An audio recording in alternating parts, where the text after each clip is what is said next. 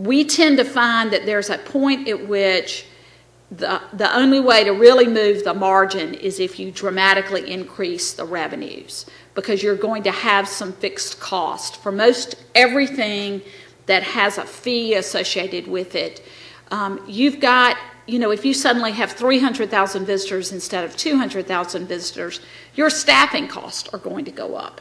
If you do 500 birthday parties instead of 400 birthday parties, your staffing costs are going to go up. And so it becomes more of a marketing activity and a communications activity if you're trying to move something up further on the margin side of this.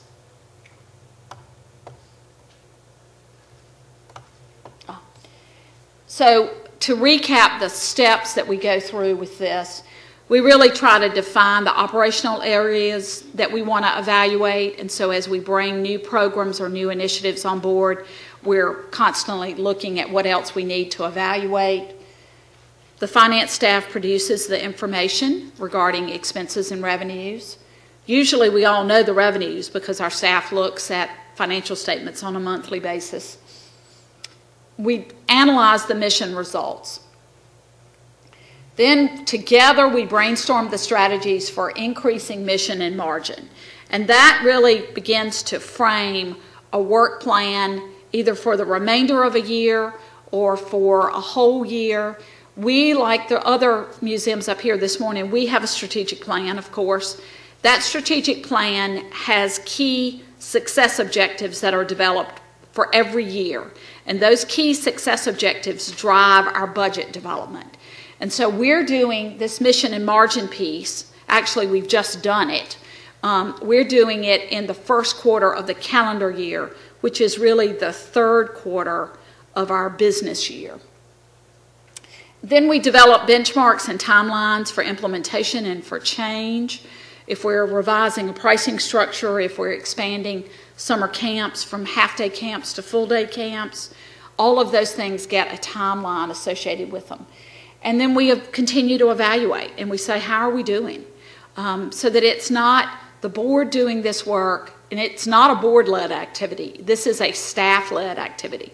The board's always amazed that, gosh, you do this, and you force yourself to have this discipline in the process, and we do. And I think it's helped us to be a healthier organization and to continue to look for areas where we can grow our budget and our capacity to innovate and to offer programs and services that meet the needs of our community. And so at this point, I'm going to turn it over to Van. He's got some words of wisdom for you as well, and then we'll open it up for questions. Thanks, Carol. I'm just going to take a minute to share a couple of tools. These probably will seem like relatively no-brainer kind of things, but we've used these a lot. First of all is project setup. Whenever we take on a project, we run through this exercise, and this happens on the senior management level, it happens on the department level, on the program level, et cetera, et cetera. And again, this is pretty easy, but it might be useful for you. First of all, you state what the project is about. Pretty simple idea. Are we going to do birthday parties, for example? And then benefits, what are the possible benefits? You write down all the different possible benefits that you could that could derive from birthday parties. And then you write the verbs, which are facts, unwritten rules, beliefs. Does anybody know what an unwritten rule is? Unwritten rule is something like,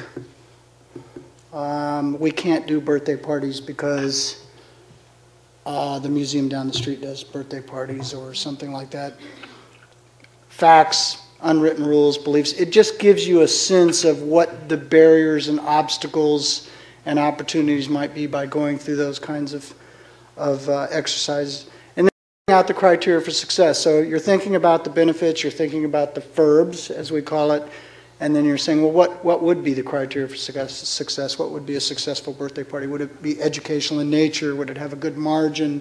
Would the kids go on and spread good information about your organization by word of mouth, et cetera, et cetera? Will the parents tell other parents?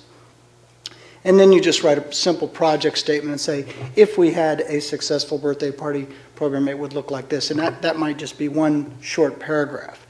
And this frames our way of thinking about how we would have a successful project. In a way, it's sort of anticipatory of what the mission margin exercise would be about as an evaluation tool. And then, I'm being spy swept.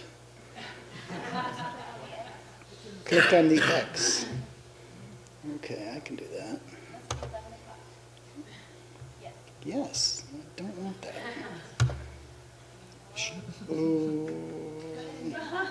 Do what?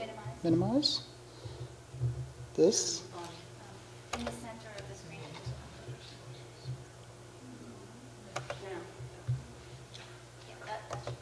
Okay. All right, and this is what we call the decision matrix. Ooh. Backwards. This is what we call the decision matrix. This has been an extremely valuable tool for us to just make it real clear who's got the ball, so that it doesn't become, so the CEO, for example, doesn't become the default decision maker, so that the staff doesn't interfere with each other in terms of moving forward on decisions and projects. So we call it RACIN, and it starts with responsible. Who is responsible for the project? Ideally, that would be one person would be responsible for the project, and they are responsible for doing whatever it is that we want to get done. And so if the project were to be to create and implement a birthday party program, that would be one person. Again, ideally one person. Who approves? And that may or may not be the CEO. It might be a group of colleagues. It might be a stakeholder group, depending on the nature of the project. But somebody has to approve it. And it could be the person that's also responsible for the project. It could also be the person that approves the project. Who is consulted? This is important. This is the idea of making sure that everybody is at the table in one way or another as you move through the process of creating the project or planning the project. And when we say consulted, this is very different from the next one, which is informed. Consulted means that you are truly having a dialogue with this person about the project in such a way that you're actually sharing meaningful ideas about what it might be. So if you're consulting with the director of marketing and visitor services, such as we have in our organization, you're consulting with them for their expertise related to how these two things work together, et cetera, et cetera. You can also consult with a group, but you shouldn't confuse a group consultation with and somebody being in that group and wearing that group hat from the hat that they wear as in their own position. So, for example, oftentimes a project, we will consult with our senior management, which we call our deputy director team, and we'll consult with them as a group, but we might consult with the deputy director for advancement or development in a very specific way about the project, which is the nature of that consultation is different. And then finally, who must be informed? And that is more of a matter of information. It's not necessarily seeking feedback or consultation. It's really just let's make sure everybody knows about this. So if you're going to change the policy of how you deal with the notification of a snow emergency. We've changed our policy about 10 times in the past couple of years because it just seems like every time we think we've got just exactly the right policy, a new variable comes in, which kind of gets us back to the fact that it's really going to be always a matter of a judgment call along the way. We've tried to eliminate that, and it just never fails. We just can't seem to do it. And then finally, who has no involvement? And this is something that you often don't specify, but sometimes it's important to think, well, really, who just doesn't need to know about this at all, so we don't have to worry about that. That's relatively rare. So that's just, again, a couple of tools, and I'm done, and now we'll answer your questions. Lisë is going to share one other thing that we want to make sure you're aware of, and then we'll open it up for questions.